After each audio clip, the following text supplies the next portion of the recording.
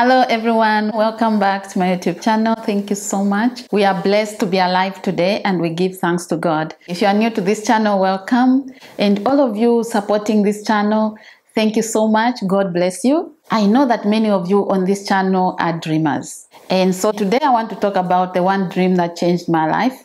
It doesn't mean it's the only dream, but when I had that dream, many things changed. I was so ignorant. I didn't know many of the things I know now. That was a problem in itself. This dream stuck with me and pushed me to fast on Christmas Day. And people were enjoying their food and I was like, thank you very much, as if I didn't want to eat. But God saw me through. Why am I sharing this dream? Because there are problems in your life which will push you to going in the right direction. And so that challenge, there's something good coming out of it. The strength you're having now, if it wasn't for that challenge, you were not going to be praying the way you are praying. This is why I'm sharing my dream today, because this one dream changed the way I looked at my spiritual walk with the Lord. It opened my eyes and this dream kept on coming. I didn't know the meaning. It's good to know that many of our problems are rooted in our foundation. So most of your problems are connected to your bloodline. Generational cases. So some dreams will continue coming until you wake up. Christians perish because of lack of knowledge. When you have the knowledge, your eyes are open, and this is what I'm trying to do on this channel by the help of the Holy Spirit, by the grace of God. In life, there's always a turning point, right? When things are going well, we don't even think of running to God. But when you are pushed and it's like a lion is chasing you, you run to God, because the Bible says the righteous will run to Him and they'll be safe. So we are safe in the presence of God. Hallelujah. Praise the Lord. So this dream came when I was on holiday, and you've heard me mention Christmas Eve and Christmas Day. So we're out on holiday and things started to fall apart. But before that, I had a dream on the 30th of December. I woke up to this dream, and in that dream, I lost my shoes. And this is a very common dream. In that dream, I was nicely dressed and my shoes went missing. Just when I was supposed to wear them, looked everywhere and I couldn't find them. We were supposed to attend this event. There I was without shoes. So people started going and they didn't want to wait for me. That was so frustrating because that was an important event. I didn't know what else to do. And in that dream, there was no any other pair that I could have worn.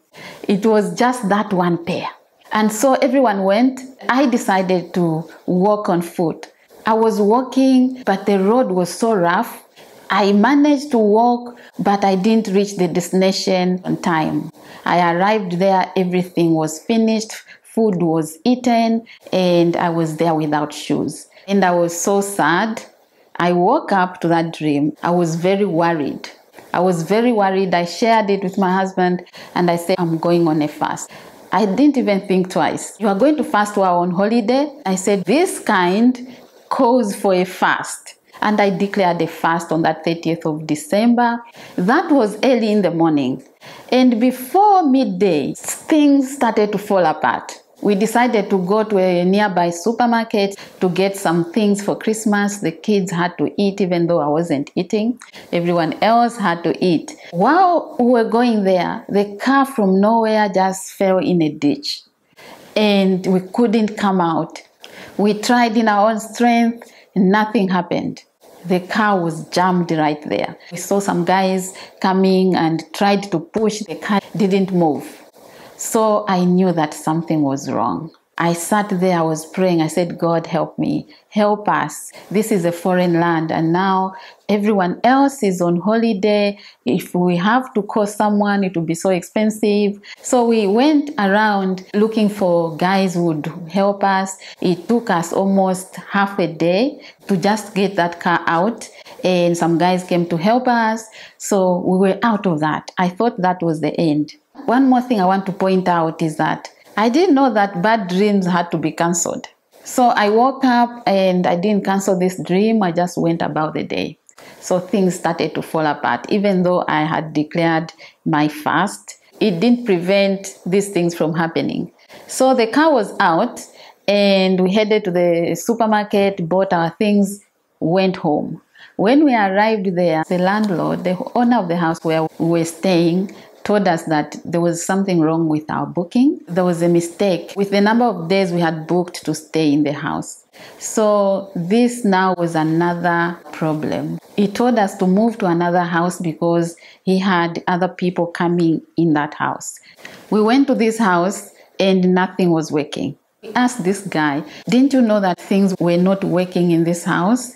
He said everything was working. He didn't know why power was disconnected. He had to look for gas for us to use. And our stay on that holiday was so bad, struggling every single day. I said, what is happening? Something should really be wrong. And for me, I felt like Job, where everything was falling apart.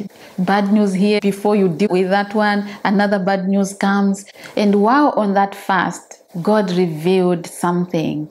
There's no way you can pray and fast and God doesn't speak. That's why I'm talking to you about day 0. Take time to seek the Lord with all your heart. And day 0 doesn't mean you fast on that day. A sister came to me and she was still confused about day 0. Day 0 just means that you set yourself, examine yourself before you start your fast, your actual fast the following day. So today you take time, you don't fast. It's not part of the fasting. You just make sure that you repent and you are right before God. This dream really changed my life because I fasted those 3 days. And this dream kept on coming even before, but I didn't understand it. So because it kept on coming, and on this day, things just started falling apart. But I had the push that morning to go into this fast, and God revealed that I was dealing with a generational curse. The problem with generational curses is that they have a tendency of manifesting in so many different ways. So I was dealing with this bloodline curse. So anytime that you want to enjoy something, that ancestral power comes to attack you because you have to be struggling. You are meant to be struggling. You are not supposed to enjoy anything. So anytime that you find that you have a bit of money or you are going on holiday or something good is happening, that family ancestral spirit will fight you until things start to fall apart. That's what was happening here. But glory be to God, Jesus Christ, who came to set the captives free.